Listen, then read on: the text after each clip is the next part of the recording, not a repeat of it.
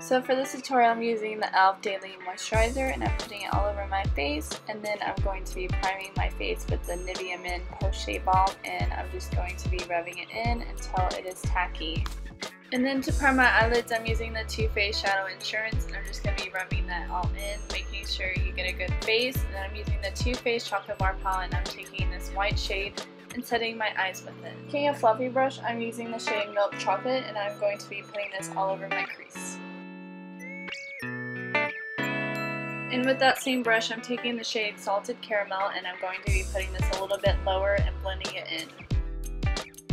And then for the glitter eyeshadow, I'm taking this Wet n Wild Color Icon in Brass, and I'm just going to be putting this on my eyelid. It is pretty tacky, so you don't have to use glitter glue, and I'm just taking a synthetic brush and patting it onto my eye. And with the shade Creme Brulee, I'm taking this and putting it on my crease, making sure it blends well.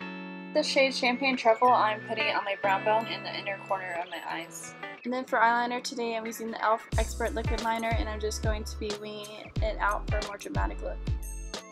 This eyeliner is very easy to use because the applicator is very small and you can get in there and get a sharp point, and it's also very affordable since it is e.l.f. and it's only like a couple dollars.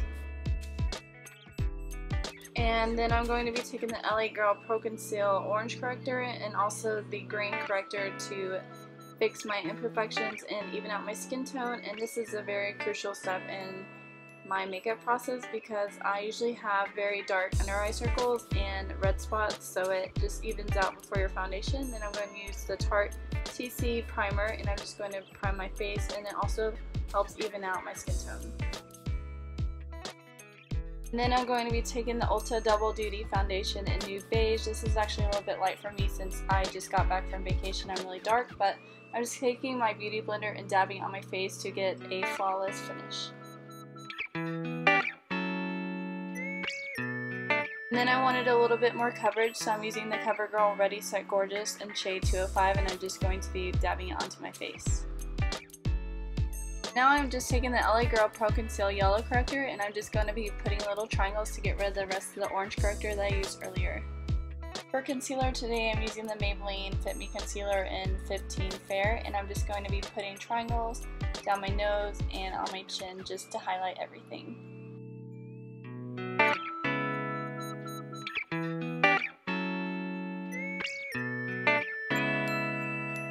And then to set everything, I'm using the Rimmel Stay Matte Pressed Powder.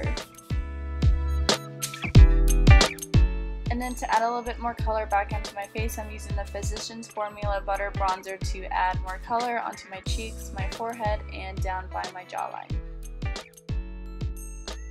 And then I'm going to be using the Wet n Wild Contouring Palette just to define everything out.